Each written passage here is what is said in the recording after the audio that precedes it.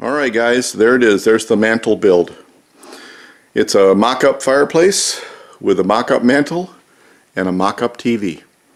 For all you guys that have asked me how I did this, this is the definitive explanation of how and why I did the things I did. There's a couple things you need to understand. This is all just scrap wood, so there's nothing fancy here. You can choose whatever kind of wood you want. Alright? My original, I used poplar. I like the grain. It's easy to stain for what I wanted to do. You could paint this, stain this, whatever you want. You could do a burn finish. I forget what they call that, but it looks good if it's done right. So let's go over the basics. This top plate is just a shelf for the top of the fireplace. You can see this piece is missing. I used all scrap wood. And it just slides in here, and you could put a couple of dollops of liquid nails underneath it when you set it in place. And just a weight on it to set, and once the liquid nails or the construction adhesive sets, it's not going anywhere. Okay? The upper part of the mantle, you've already looked at some of the pictures, but let's go over the details. Here's the underside, and if you looked at how I built it, it's made up of 2 layers of wood along with trim. And these slots right here will set down over the pipe. That locks its position and gives it strength. Now, there's a couple things you need to remember to do. If you're going to do something like this, you don't want to leave the interior white or whatever color it is. You want to paint it flat black or a very dark gray, something that masks what's in here. Now I used an ebony stain on the wood, and then I used flat black for the back wall and anything that could be visible. The idea there is that everything's in shadow, so when you put your electronics equipment in there, the electronics are going to kind of fade away into the dark. One of the features of this is the electrical box that's mounted underneath. Now I'm using a metal one. If you're going to do this, don't use a plastic one. You want a metal one. Okay? It's just mounted up underneath in a recessed pocket, and it goes down and it plugs into a new outlet that I put for the fireplace. So the fireplace would plug in here along with the power strip. And when I put this outlet in, there was another outlet down lower over to the left, and I just snuck a wire down through the wall and tied into the existing outlet. Okay? The benefit of this is that your plugs are up there, and it helps keep the wires out of the way. Alright? One thing I didn't include in here is I also ran a coaxial cable that came up through the structure of the fireplace and just kind of hung over here where I could hook it up to the cable box or the satellite box. And over here where the TV is, I ran a wire down for power and for the video feeds for the DVD player, the satellite, HDMI signal, and power goes through a small hole, and that would come down underneath here and tie into the appropriate place. Now, the lower mantle just slides in on the inner shelf. And how I did it is I put a couple dollops of liquid nails in there and just slid it in, and I used this couple of small screws. Just one screw right here will keep this nice and stable. And you can see the shape of the thing. It just kind of frames around. And this, of course, just goes in like this, slides down, pops in place. And that's how I did it. The corbels on this, I did a wider corbel on mine, and they're attached underneath the upper mantle. But you need those to kind of close this in and make it look like a mantle. From a distance, so you can see right now, even without any paint, it's just white. It's shadow in there. You can't see anything. You add a little black paint or black stain, dark stain, it's going to disappear. I'm going to do that right now. Okay, that's the end of my black paint. But now you can see how nicely everything kind of disappears in the shadows under there.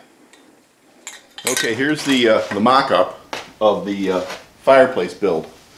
Up here is the TV area. Down here, of course, is the fireplace. Ignore this electrical outlet. It just happens to be in the wall where I'm building this in my barn. Down here, I don't know if you can see it real well, but I'll show you in another video. This is an outlet I placed in the other fireplace when I built it. It's recessed, and it provides power for the fireplace, and the power strip underneath here would plug in like that. So it's all hidden. Those details I kind of left out. But this is it. You got the pipes, they're mounted strong. The next step, of course, is you have to build the mantle. Now, originally the top plate up here is where there's a shelf that you've seen me put in underneath the TV. That's a simple fabrication. You guys can figure out what you want to do there. In my case, first thing I did is I cut a piece of wood, a little oversized for the mantle, and then I lined it up and I got a center mark right here. Okay. These pipes are where we mount the mantle to. In this case, I have one about 6 inches from this end and 6 inches from this end. Where you put them is up to you, but that's where they fit best for me. This is a very narrow fireplace. If you're going to do a wider mantle, then I would recommend a third pipe in the middle to support it. Okay? I'm using 3/4 inch pipe here. You can use 1 inch. I would not go down anything below 3/4. You need the strength. You're going to put things on the mantle, and who knows what can happen. You don't want it to ever break loose.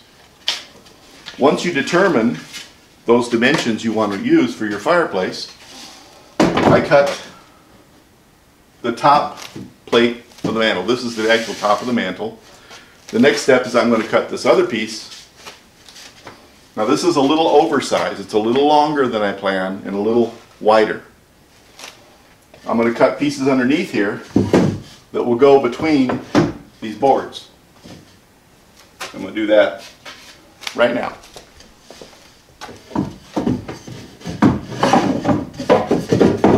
Now you can see that fits in there really snug. Not super snug, but there's not a lot of slop. Maybe a 1/16 of an inch clearance.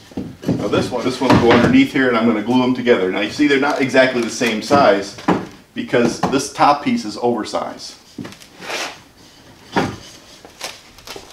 Okay, now this is the under piece that makes the thing thicker. Notice I clearance these so that they will clear the clamps underneath here. Alright? Now you want to size this so it comes out to the end of your pipes and just goes underneath at 1/2 inch, maybe 3/4 of an inch. That's all you need. So this goes on, centers up. This goes underneath here.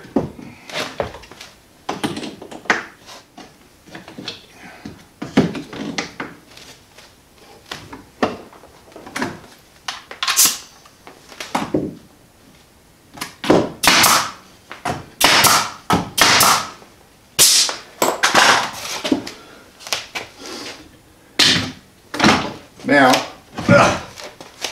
you see what we have here. This edge here goes underneath that cross brace, and this edge here comes out to where the pipe ends. So when you finally finish up the top mantle, it just kind of slides in there like that, locks in between these two pipes, and it can't move laterally. Okay? And what you do once you set it in place, you just put a couple of screws underneath here and it will lock it down to here. Okay? That simple. Okay, now we have to do 2 more pieces under here.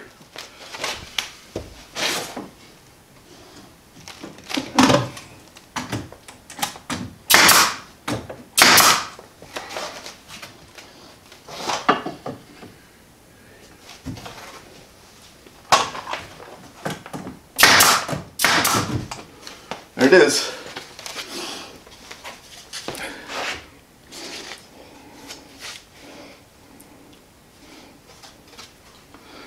That's how it assembles. Okay? That gives you your guides to lock everything together.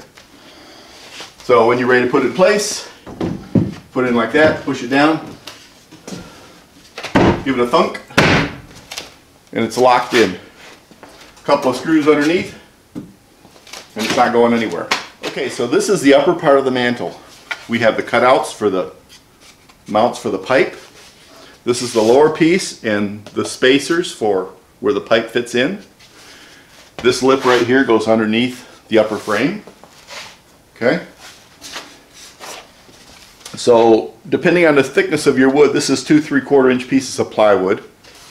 I use some furring strip for the edge, and you can see how the edge is offset. You can see how the edge is. You can trim this any way you want. You can put just diagonal cuts, curve it, doesn't matter, whatever you want to do. But this is how the upper mantel assembly works. Okay, there's 2 screw holes under here. One here, one here. And they'll hold the thing to the, put that in like that.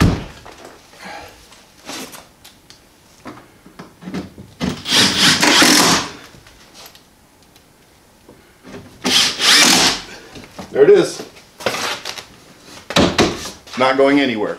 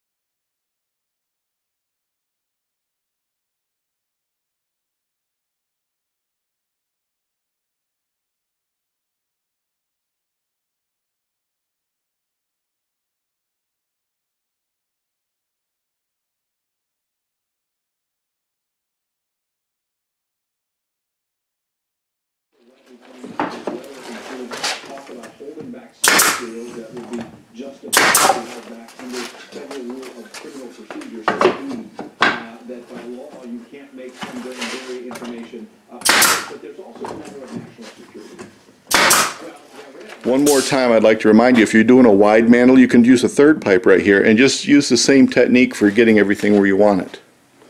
It'll give it nice extra strength and never give you any trouble. If you looked at my video and you look at the corbels, they're just something I designed to match the style of the mantel. Depending on what you want to do, you can either make your own, and I suspect that if you're going to go to the trouble to make this mantel, you're going to want to make some matching corbels. And whether you're going to go with an antique style or modern, contemporary, or who knows, Art Deco, you can design the corbels the way you want. You can also buy pre-made corbels at most home centers, and you can probably get them on Amazon. So whatever you decide to do on the corbel, that's up to you. But it just butts in the side here and makes this into a nice little pocket. Now, 2 things you want to do that I hadn't mentioned yet. You don't need to make this space right here any bigger than necessary. You don't want it tight. You want to be able to get in there with your arm so that you can hook up the wires and move equipment around. But it only needs to be about 4 inches tall. From this surface to the underside, from the surface of here to the underside of here, you only need about 4 inches. And it looks like I have about 5 on this one. You just need enough room to get your arm in here to hook up the wires, slide your equipment back in, and enough room so you get some airflow so the equipment doesn't overheat.